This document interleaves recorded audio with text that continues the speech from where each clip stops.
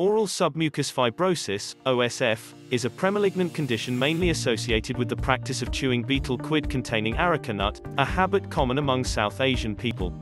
It is characterized by inflammation, increased deposition of submucosal collagen, and formation of fibrotic bands in the oral and paraoral tissues, which increasingly limit mouth opening.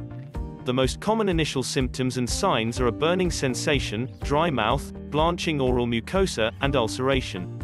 The burning sensation usually occurs while chewing spicy food. Blanching of the oral mucosa is caused by impairment of local vascularity because of increasing fibrosis and results in a marble-like appearance.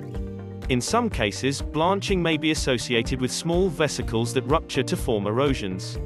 Patients complain that these vesicles form after they eat spicy food. These features can be observed at all stages of OSF. In the more advanced stage of the disease, the essential feature is a fibrous band restricting mouth opening and causing difficulty in mastication, speech, swallowing, and maintaining oral hygiene.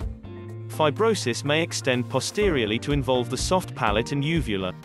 In rare cases of extensive involvement, there may be loss of hearing due to blockage of eustachian tubes and difficulty in swallowing because of esophageal fibrosis.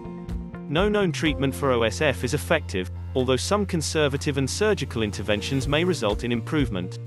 Most important aspect of medical treatment is the cessation of habit of eating betel quid, areca nut, other local irritants, spicy and hot food, alcohol, and smoking. The most common mode of medical treatment had been the use of steroids in its various forms. Other methods include injection of placental extract, use of trypsin, collagenase, hyaluronidase and elastase, and intralesional interferon oral zinc as well as oral pentoxifylline and lycopene have been used with varying benefits.